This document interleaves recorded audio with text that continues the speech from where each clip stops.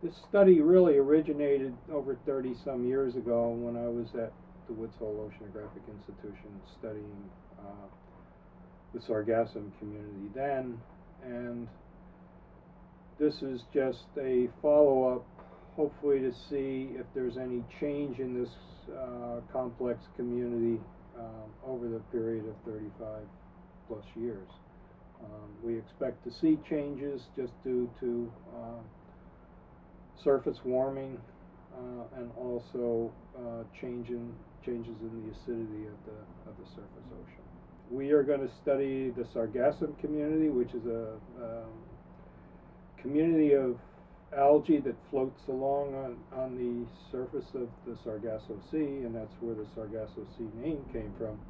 And we're interested in how much this community has changed over the past 35 years. The second project that I am involved in is putting down a deep sea observatory off the Bahamas in roughly, 15,000 foot depth, and we hope to relate this.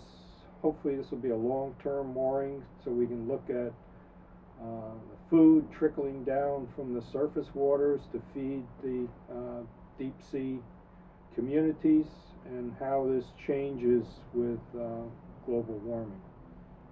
And this is very similar to a project that we have ongoing off the coast here in Monterey that we've been observing for the last 22 years. So this will be a nice comparison in a different ocean basin.